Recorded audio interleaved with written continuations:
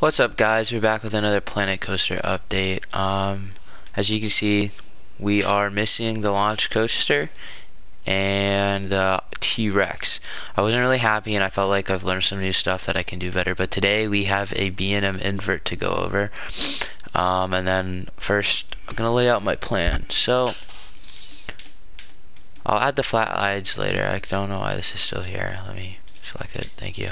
Flat rides will go in later, but so we have an invert. We have a lot of space. So I'm gonna add a wood coaster. I think in this plot here. Might go around the water, so like maybe like the lift hill, or see, I kind of want the drop to go like here. Oh, okay, so I'll do the lift hill like here, and then just fill out the rest of this space. And we'll have a launch coaster, an L layout launch coaster, multi-launch probably here, and then a smaller T-Rex style or other type there. And I think maybe we'll fit a family coaster in here, or possibly up on one of these hills. We'll see what the space constraints are, but we have quite a lot of room, I believe. 38% has been used, so we still have another 62. I think that's the right math. I like the Giga, but again, I'm never really satisfied, so I might redo this. So yeah, let's look at the invert. It's called Patriot, red, white, and blue.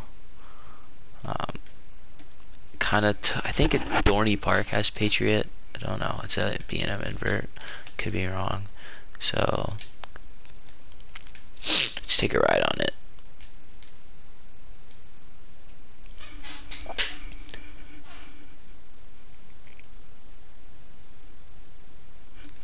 So we're gonna come out the lift hill at around 12 miles an hour. Sorry, my chair back just like fell out. Once we get to the top, we're gonna take a banking drop to the right into an Immelman over the lift hill, as you can see there, and then we'll go down into a vertical loop, turn around, a 0G roll, a bat wing, and then into the brake run, where we do another vertical loop and corkscrew at the end. So we come down here and we hit a top speed, I believe 69 at the bottom, into that Immelman. Drawn out, so you're gonna get some float at the top, some hang time.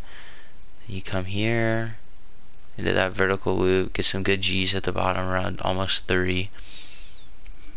This almost overbank, and then we're gonna curve up into the 0G, get some nice float there. Should be interesting. And then into this tight batwing. You pull I think almost 5 G's coming up. Yeah, 477. So that's going to be intense. And we come into the brake run, which I thought was big for this. All big inverts have brake runs. I've never really done a brake run on a ride, or mid-course. I'm sorry, I meant a mid-course brake run on a ride. So that's there. And then we're going to go along the water for this vertical loop into a corkscrew, very whippy, pulls almost 4 G's, I believe, and then this sustained around 2 G's of force upwards helix to a little, not floater drop, but reverse of positive G's, and then into the brake run. So I'm really happy with this. I definitely think this will stay in the park for a while. It takes up a lot of room, but not really at the same time, because it's on this like square plot. So I'm gonna move this path here like this. Actually, I'll just do that right now because I keep forgetting to, because I want the supports there. So we're gonna come here,